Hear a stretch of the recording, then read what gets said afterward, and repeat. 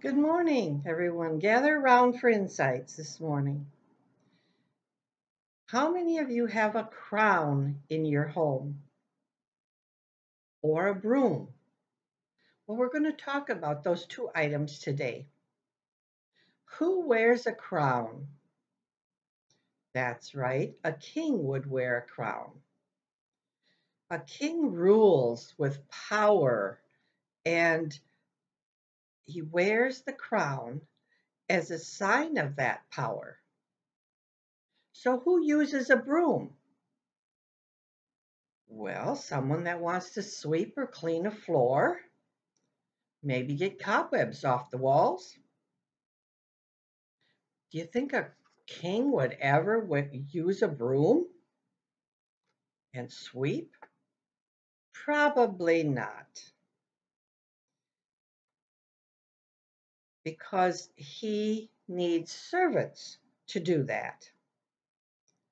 They always do all of the work for him because that is beneath him. Well, which would you like to have today? A crown or a broom? Well, if we say a crown won't make us a king, will it? But if we say a broom, people will appreciate us and give thanks for our service. Jesus says, if you're ready, you want to be a king, that isn't of much use for us. But if you are in need of a servant, everyone can use us.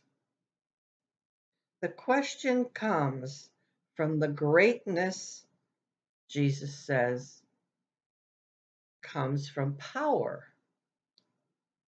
but from being a helper to all, like sweeping the floor, maybe doing dishes, maybe making our beds.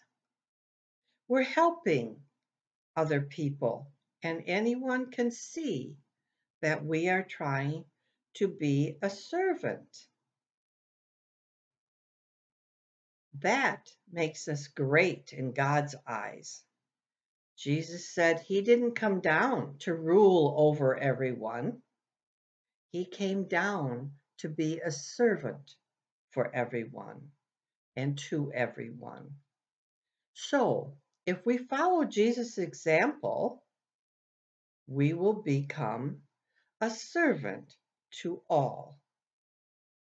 So let's remember, kings are very powerful, or at least they were in the olden days, but a servant is good forever. That person helps people, and that's what Jesus does. He said that he came down not to rule the world, but to be a servant to everyone. Let us pray. Please help us to be an example, dear Lord.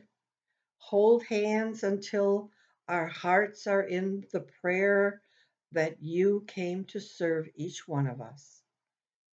You know God loves us. His love is ever abounding for us, and we need to follow his example, caring for others, and help us to be servants to others.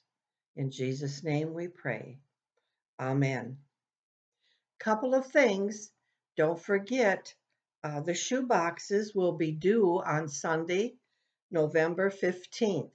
So if you haven't gotten them yet from the church and you wish to help out in that regard and be a servant, please see that you stop at the church and pick one up, or you can call Nancy or me and we can get them for you and bring them to my porch or however is easiest for you to get one.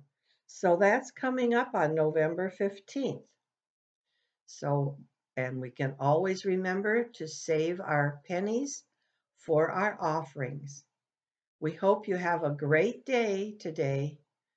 Enjoy the weekend and enjoy being a servant to God.